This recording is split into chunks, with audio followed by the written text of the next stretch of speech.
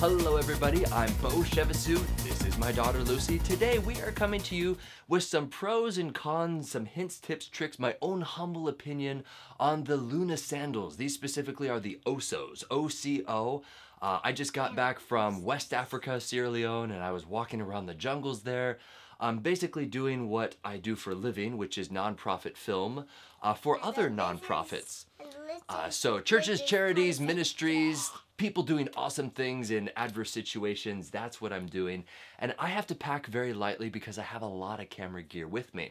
These, I specifically searched around the entire internet trying to find the most minimalist, lightweight sandal possible. And I am pleased to say that I found them. Now, I am coming from the background of Chacos. I absolutely love my Chacos. So it took a lot to break my addiction of these things. And they're not bad sandals. Chacos are really, really tough. And they used to last longer until they sold out to another company. The tread kind of comes apart, but that's a whole nother video review in and of itself. But the big takeaway from my Chacos is they're big, they're bulky, they're tough, but they're basically half of a hiking boot. And I can't afford half of a hiking boot as I am packing and as I am traveling around, and it needs to be lightweight and compact. These fit very, very nicely inside my duffel bag, and as you can see after 2 weeks of walking around with these things, you see the slight curve in them. They have conformed slightly to my foot. In that regard, I do like that. However, there's not a lot of support. So if you're someone who has orthotics or needs those, now I'm not a pediatrician, no, not a pediatrician, a foot doctor basically, then I probably wouldn't suggest getting Luna sandals because there's not a lot of support in them. They're basically slabs of plastic on the bottom of your feet. And that's one of the cons, is they're rather expensive. Now granted, these aren't flip-flops that you're just gonna get at Walmart for $10. These will last you for many, many, many trips and eventually pay themselves off. But if you're like me and you're a cheapskate, you're kind of rubbing the back of your neck thinking $100 for small little flip-flops, or sandals, not flip-flops. I wasn't quite sure, really wasn't too sold on the price. However, once I pulled the trigger and actually got them, it made sense as to why they do charge that much, because it takes a lot to wear them out. So the bottom of these Osos, extremely grippy. I went uphill 1/4 mile 5 times in the snow. No, I'm just exaggerating. But seriously, we woke up at 4 in the morning to carry water with these things. Hello everybody, it's me, Beau. We are in a small little country called Sierra Leone. Think of the recent news of the Ebola outbreak, and they live a pretty hard life here. It is 4:30 in the morning, and I've got these sandals on, and these are helping me carry approximately 70 to 80 pounds of water. And as you can see here, we have to go all the way up a hill with these things, and testing these sandals in the most adverse of conditions. You will notice that we have a nice combination of rough and slippery, and they are not moving anywhere. So as you can see, they stay put. This little red mark right here, I've actually been testing these side by side with my Chacos, and that red abrasion mark is from my Chacos. Not to say they're bad people, but I would prefer these because there's far, far less rubbing on these things. They're easy to take on and off, but once they are on, they are not going anywhere. You'll see the bottom is a nice grippy type surface. Very difficult to slide on this slick cement. And so far, it's a 5 out of 5 stars.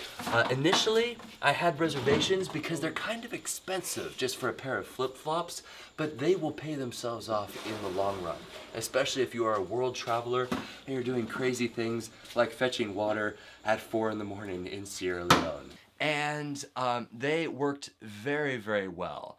Slippery, clay-like atmosphere. The trail was really, really awful. And yet these held up wonderfully. Now I did test these without the ankle strap. And you'll notice that there's an additional strap right here. I would suggest spending the extra 10 or 15 seconds when you're putting these on in the morning to put this ankle strap on right here. If you don't, eventually your heel will slip out if you are walking around a lot, especially if you're hiking or backpacking.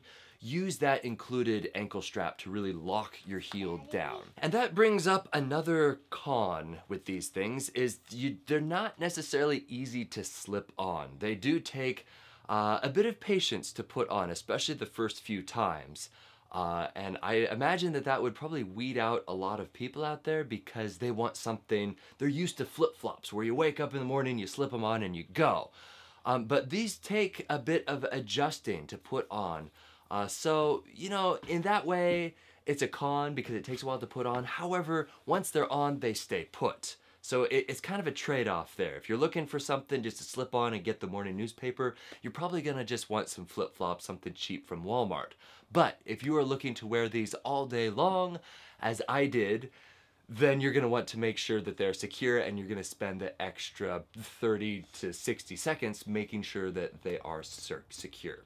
Lastly, in regards to sizing, if you're like me, you spent a lot of time on the website trying to figure out the sizing of these things.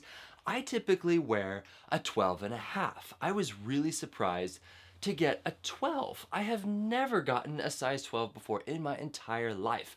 However, these are not like your typical shoes. They want you to come within a half an inch of the front right here. And I'm used to wearing my Chacos where there's quite a bit of bumper in front. But it's supposed to be, yeah, no, these are mine. They're not Mama's. I did get Mama some too. But just keep in mind with the sizing, it is accurate if you print off the templates online.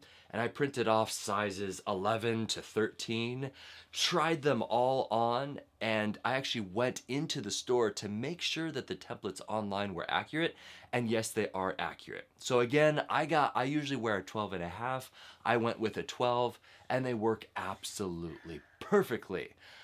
So that's my own humble opinion. You may not have to go a size down, it may be dead on for you. Just go by the template online and you'll be very happy with these.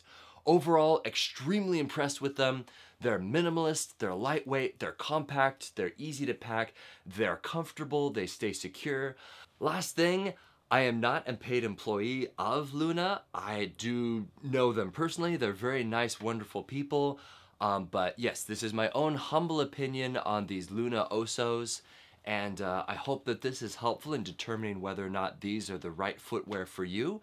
My name is Beau, and this is Lucy, and we look forward to demonstrating, reviewing, and testing more fantastic things.